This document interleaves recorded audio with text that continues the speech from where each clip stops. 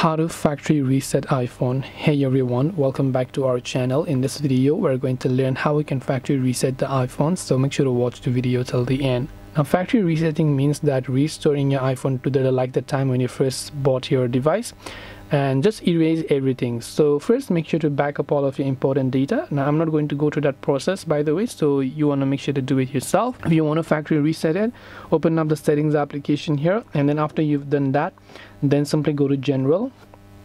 From the general tab, you want to scroll down, then simply go to transfer or reset iPhone. Then here you'll find the option called erase all content and settings. Then once you tap on erase all content and setting, just tap on the continue option here. Then once you tap on continue, you can tap on the erase iPhone option in order to erase everything else. And this way you'll be able to actually factory reset your iPhone. Hope this video is very helpful. If you have got any more questions, then feel free to leave them down below. Thank you for watching till the very end of this tutorial, and see you soon in the next video.